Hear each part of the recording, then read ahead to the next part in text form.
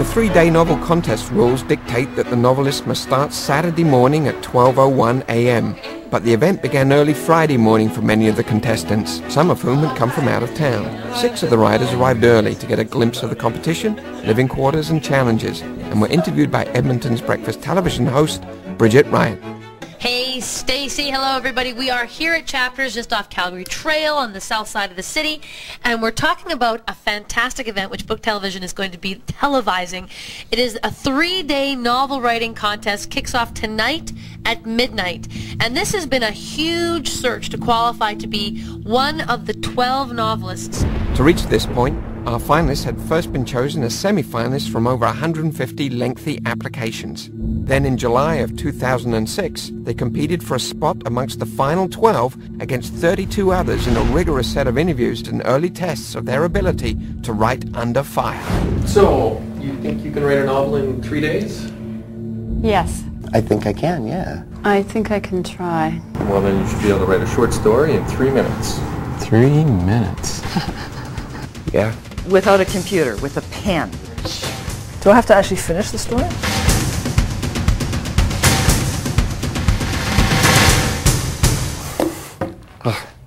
Joe, how do you think you did?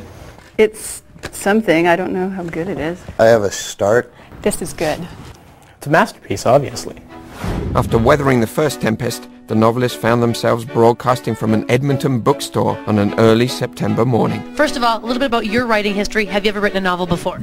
I have written a novel before. In fact, this is my 4th time doing the contest. Okay. I have a novel out that was published in 2000, Right. so I already know what that's all about. I have 3 books out for children and teens, and I've been working on full-time writing for 10 years. What's your mindset then? Are you intimidated? Are you excited? Yeah, I mean, there's a lot of, pent-up anxiety right now before going into it. But my background, I'm a classical singer, and I think I'm accustomed to the pressure. I think I can take the pressure. I'm feeling okay. Yeah, I don't think I'll achieve a novel, but, you never know. Oh! What? We believe in you! Look, you've got your competition saying they believe in you. I believe. But the only problem is I'm a poet. That's my discipline, right? So I'm used to writing short things that, Just write a really long poem. Okay, that sounds good. Sounds good. I'm also a poet, but my first book of poetry I intended as a novel, and it became poetry. So just write a book of poems? Write a poetic novel.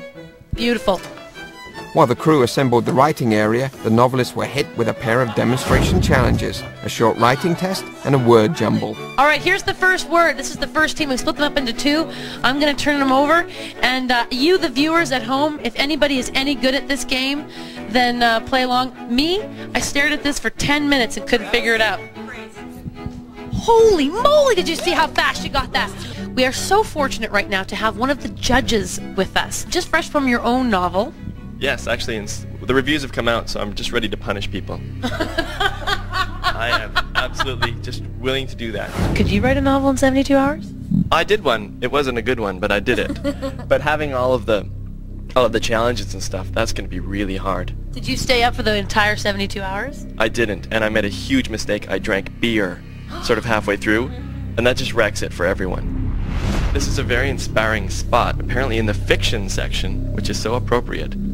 There's a ghost. Rachel apparently has seen the ghost. Is this correct?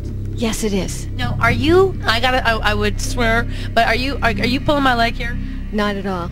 In fact, well, I've seen what the ghost does, and it's books go flying off the shelves, the vacuums unplug themselves. It's creepy back there. You would swear that this has actually happened? Yes, I would.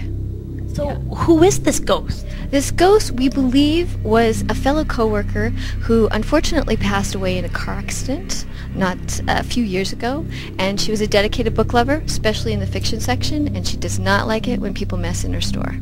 Is it only nighttime? Is there any way she would come now if we did something to... Well, we just had books fall over right over there, so... You are kidding me! Did the employees here have goings-ons with her as well? Yes, and we did lose a crew of cleaners because they had too many things happen.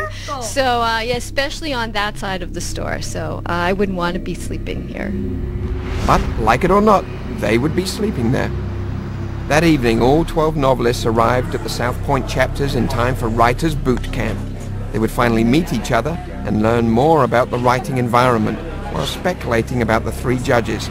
Minister Faust, Jen Farrell, and Todd Babiak, as well as the enigmatic 13th machine. I think we'll just do a quick tour because not everybody will know where everything is. Obviously, this is sort of the big writing area. Has everybody seen the bunk bed area? So this is it. You excited? This is the challenge competition area. This is we'll be holding challenges. We'll have one here tonight at 9 o'clock. You'll be using the regular customers' bathrooms. And I'll show you where you can smoke if you smoke. For those of you who haven't figured out exactly what the 13th machine is, it's a machine connected to a projector that'll display whatever you're writing on the big screen for everyone to see. Now, once a day, each of you has to type on it for 2 hours, no matter, sort of how you feel about people looking over your shoulder, okay? Now, let's get your machine set up and then we'll get you settled into the bunkhouse. After the machines were set up, the writers were given just enough time to make their beds and settle in before the start of the preliminary challenge. Oh! Ross! You spent a lot of time on trains. Yeah, I went to summer camp once. I lasted 2 days.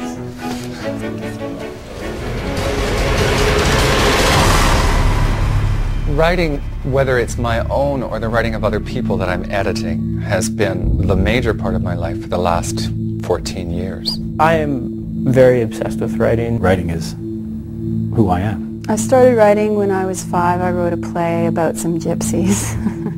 I've made my living at it, so of course it's important. It's what I do. It's my bread and butter, it's my profession, but it's also my passion and my recreation. I started writing when I was in the 3rd grade after I read Charlotte's Web. And then when I was in grade 3, I won a national contest. That was the Ron Write-A-Tron 2000. Writing is the only thing that I know I can do really, really well.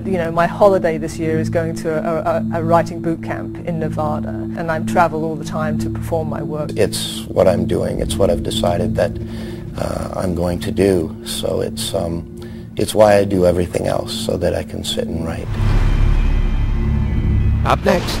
The idea of the challenges is a little bit intimidating. So, you got 3 minutes.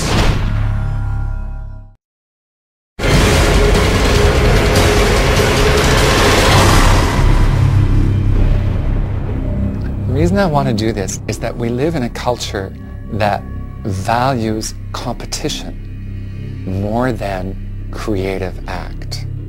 And book television is offering an opportunity to combine those things. And that's part of the attraction. I mean, you're never too old for a new experience. And the entire freak show aspect of the entire event is going to be hilarious to witness. I think it'd just be cool. I'd love to sleep with 11 other people.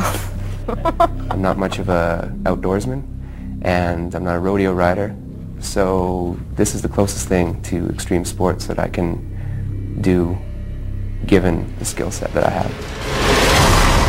After everyone was settled, it was time for our first challenge, and time for me to finally meet our riders. Goodness. Hey, y'all. I'm Kim. How do you do, Kim? I'm Catherine. Catherine. Ron. Hey, Ron. Allie. Timothy. The first of our challenges is to write a 25-word synopsis of your work. So, you got 3 minutes. Okay, you ready? On your mark. Get set.